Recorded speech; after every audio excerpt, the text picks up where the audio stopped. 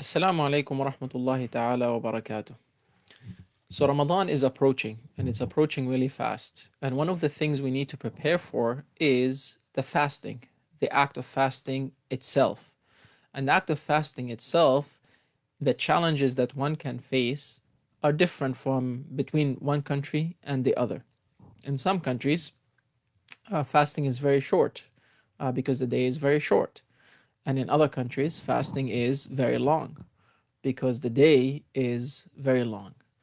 And in both of these circumstances, there are challenges because for a place where fasting is short, a person might not feel the physical benefits of fasting.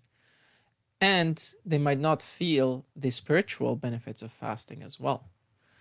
On the day where it's long, the person might be too physically tired to experience the physical aspects or the metaphysical, the spiritual aspects of fasting. So we have to start preparing for fasting. But in our preparation for fasting, what do we keep in mind? What we need to keep in mind is that fasting is of three levels. There is the ordinary people fasting, and there is the special people fasting, and then there is the extra special people fasting.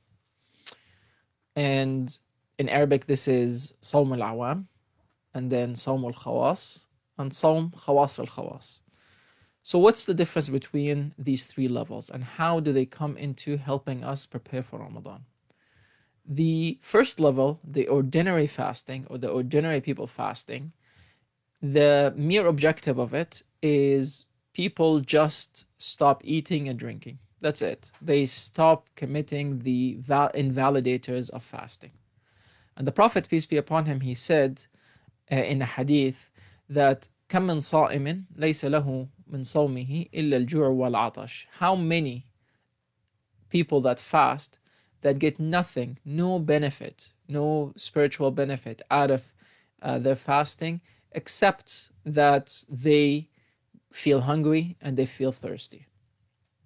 Feeling hungry and thirsty is beneficial because fasting is physically beneficial to people. But the ultimate purpose of fasting is not just merely physical, it is very spiritual.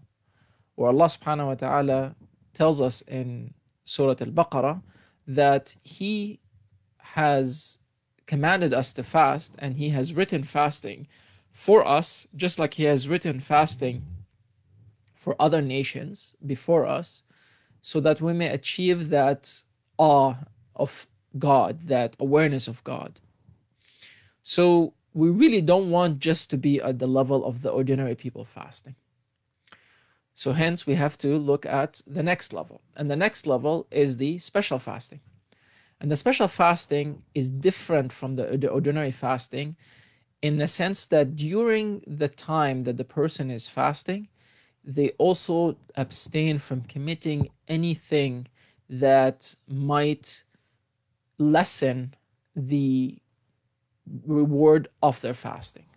So that is, they would protect their limbs, their eyes, their ears, their tongue, their hands, and their feet from committing anything that is sinful. An example is that if somebody is fasting, they should not be backstabbing someone. They should not be backbiting someone and talking behind their back, because that will basically use the tongue for something that is sinful, as well as will use the ear to hear something bad about somebody else. So a person who is trying to achieve the special people fasting or the special fasting, they have to protect their limbs, they have to protect their eyes, they have to protect their ears, they have to protect their tongues. That's three.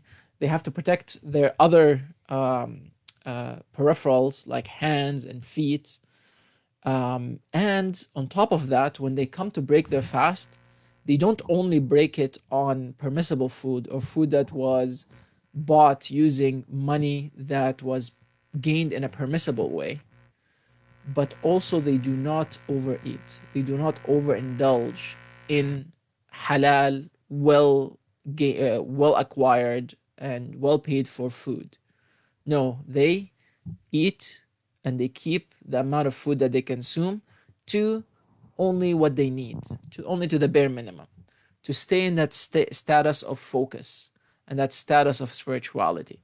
Because overeating basically takes the person away from that physical status, that physical flow and station that they are at, and gets them indulging into the physical world. So these are 5 things. The 6th thing is that after they break their fast, they maintain their heart, they maintain the outlook on their reward, on their deed of fasting, between fear that it is not accepted and between hope that it is accepted. So it is walking that path of moderation. So someone doesn't completely despair that their fasting is not accepted. At the same time, they're not too hopeful of God's mercy that they will accept, they will say, no, I've done awesome, I've done great. That's the 2nd level of fasting. And this is the fasting that we should be aiming for and we should be training for. This is the fasting that, starting from today and moving forward until Ramadan comes, you could practice it every Monday and Thursday. So every Monday and Thursday, it is a prophetic tradition to fast. Many people, they just wake up and they fast until sunset. And now we're in winter, so it's great. And you could slowly and gradually build up the number of hours you can fast if you start from now. So when Ramadan comes and you have 16 hours to fast, you have already built that stamina. So when Ramadan comes and you're fasting, you're able to focus on spirituality.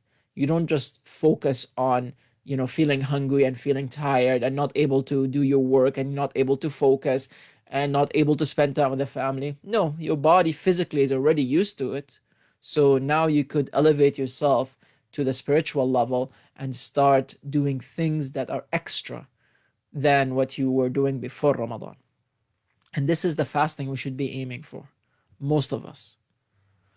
Now, there is another level of fasting, which is the extra special fasting.